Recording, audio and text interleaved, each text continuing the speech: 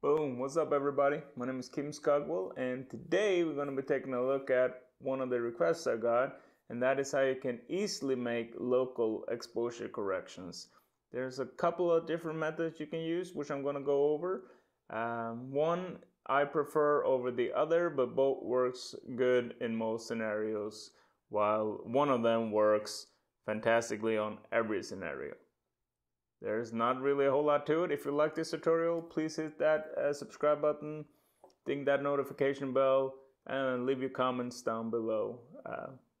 That's it. I'll see you inside. Let's get to it.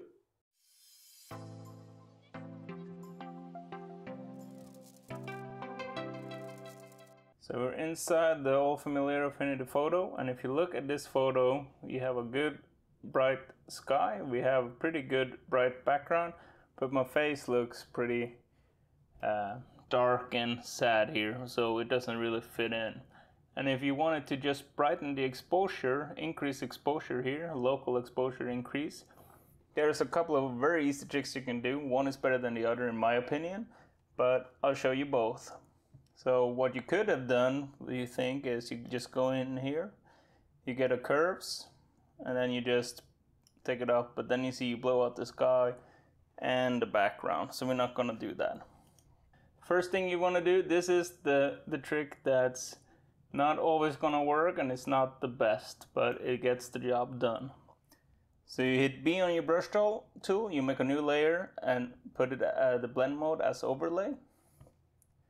You make sure you're painting with white, and then you go just paint over the face or whatever area it is you wanted to increase the exposure on.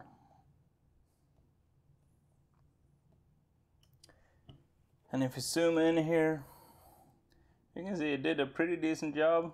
It's a bit gets blurry on the side here and got some artifacts and stuff. It's not, but overall it's not horribly bad. So I'm just gonna call this brush.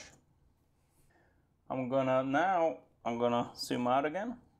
I'm gonna just put down this layer here. And now the best way to do this is by far go in, you grab yourself a curves, and you adjust until you think the face is nicely lit. You close this box, you're gonna just hit Command or Control I, invert that mask, you can see it turned black, and we hid everything we did with the curves layer. So we're gonna make sure we have it masked or marked, I mean. We hit B on the brush on keyboard for the brush tool, make sure we're still painting with white. And now we're just gonna go over the face here again. We could go into the beard as well, or hit X if we wanted to get shadows back to the original, and then just paint with that. And if you now zoom in here, you can see it's a lot better.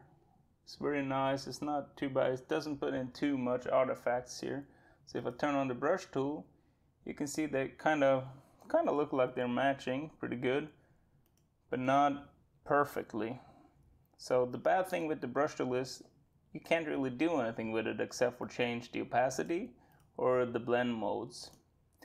So that's why I recommend using the curves, because you're using the information that's in the image already. And now you could just double click on it. You could increase it, decrease it, and it will only affect the area where you painted white. So if that looks pretty good, they look about the same. You could also manipulate each individual color, green, red, and blue. Do whatever you wanted there, if you needed to make it fit. Or, this is the best part, you can go down here, blend ranges, hit that wheel, go on underlaying layer, you can drag it away, the increase in exposure you did from the shadows or the highlights here. And you can keep some of the shadows. And if you now put it away, you can zoom out here and you can see it looks pretty decent. And you could always go back in here, turn this off, hit B on your brush tool now, and then just go around like so.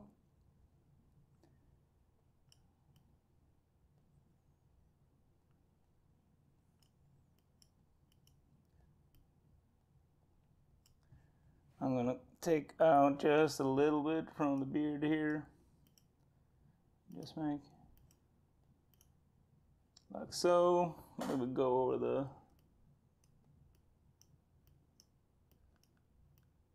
mustache again here.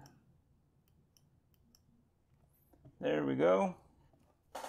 And if we now zoom in here, you can just toggle off this one, turn on this one, and take a look around the edges here of my face. You can see this one is a lot cleaner than the other one.